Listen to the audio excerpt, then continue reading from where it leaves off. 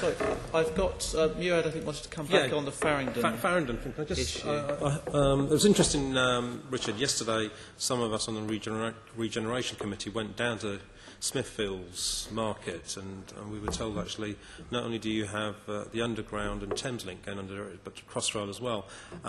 So, to what extent is flood risk, when such investment has been put in place, taken on board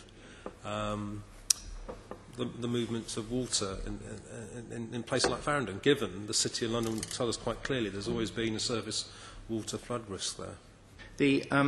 It's factored into a very early stage. We've been working with Crossrail for the best part of a decade on planning which services we would need to move and which ones we would need to reinforce in order to allow them to build Crossrail safely and efficiently.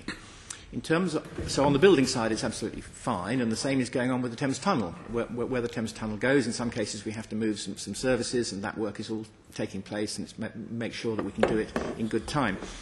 The work that we're doing now with London Underground is we have what we call a seepage protocol. So if we or they spot any kind of signs of ingress into a tube tunnel, and this follows a very high-profile burst just before the Olympics, which the committee may remember, we now have a protocol where all that gets investigated. So a lot of work done at Baker Street recently, where we were worried there's water coming in, couldn't find it. Worked with London Underground to do that. As a result of discussions yesterday at Network Rail's operations headquarters in Derby, we're going to have a very similar seepage protocol. It may not be called that, but it'll be the same principle with Network Rail, because clearly we need it.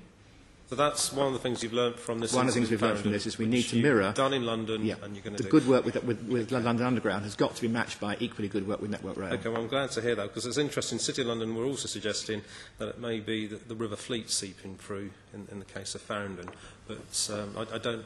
That's my knowledge of underground rivers is I think too extensive. I think you'll find the River Fleet is actually deeper, so it won't be seeping. But what does happen is that there is a pumping station at Vine Street, which is operated by London Underground, and that takes water from the tracks at Farringdon and puts it into the Fleet sewer. And it was that system that was blocked, as we discovered fairly late in the day, when we send our own engineers in to investigate. And as soon as we unblocked the grill, that system started functioning properly, and the water disappeared very quickly. So that's another learning point, that we're going to have Thames, if there's an operational incident, we will have Thames people in the Network Rail control room, and they will have operational people in our control room.